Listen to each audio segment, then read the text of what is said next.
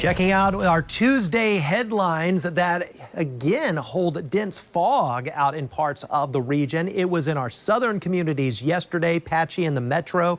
Today, still patchy in the metro, but the thicker fog has mainly been in our northern communities. Southern Indiana up the 75 or 71 corridor, as well into portions of Kentucky. Now that fog will lift. We'll have warm temperatures again, upper 70s and low 80s are going to be the rule for afternoon highs. And then we turn our attention to another chance of some late day and evening showers across the region. I don't think it's a guarantee of rain, but a front's moving on in, so we'll have a few showers across the region from time to time. Look at the thickest of the fog, mainly north and east of town. Quarter-mile visibility in Madison, half-mile in Frankfort.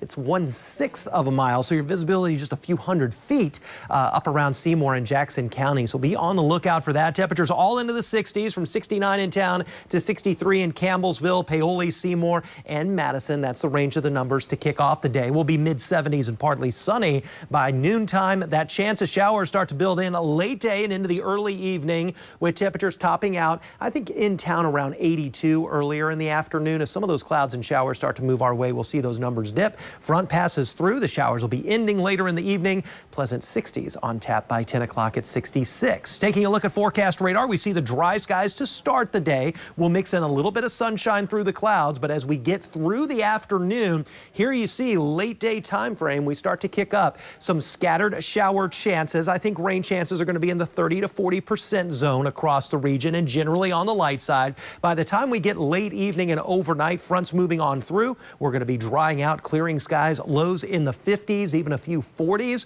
especially in our northern communities. So light jackets and sweaters may be needed for you by tomorrow morning. Tomorrow afternoon, lots of sunshine and temperatures will be very pleasant as highs rebound from a low of 52 to near 76 Wednesday. Back in the low 80s with lots of sunshine Thursday, Friday through the weekend, which looks great. A little more cloudiness on Sunday, but it looks to be on the dry side as a front moves through and takes those 80s back into the 70s by Monday next week.